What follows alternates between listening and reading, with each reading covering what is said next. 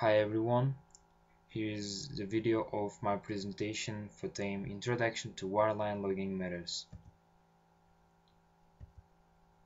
So, wireline logs provide a survey of formation drilled by the bit. These recordings enable geoscientists and engineers to determine reservoir characteristics such as lithology, porosity, fluid saturation, pressure, formation depth, hydrocarbon type, and their associated depth. Logs are extremely important element in the characterization of subsurface formations. Borehole geophysics. For new monitor wells. Proper location to set well screen, aquifer characteristics, hydraulic connections between monitor wells. For existing domestic wells. Well construction characteristics such as depths, casing length, water bearing zones, aquifer hydraulic characteristics, water quality. Wireline logging provides.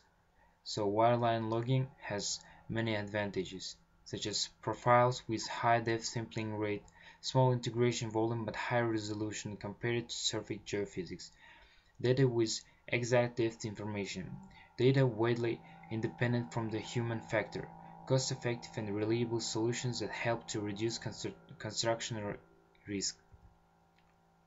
But here is the disadvantages of wireline logging. Wireline logging data are no substitute. There must be a suitable borehole. Formation properties influence the set of applicable methods. The measurements have to be done by qualified field engineers with properly calibrated instruments. This interpretation is partly based on models and assumptions. Borehole geophysics standard log suite. It has caliper, natural gamma, single point electric, fluid resistivity, fluid temperature, flow meter, television, acoustic televiewer. Wireline tools.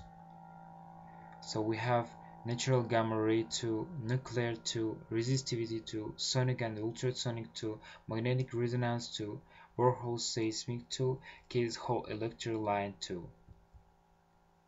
So I have a video from YouTube about using the wireline to find oil.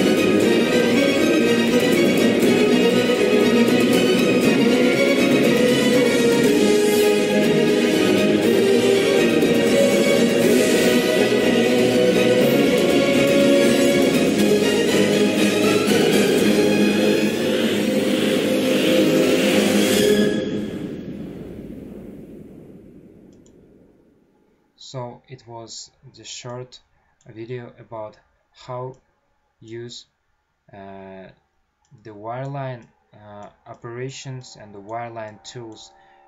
Thank you for attention. I hope you enjoyed.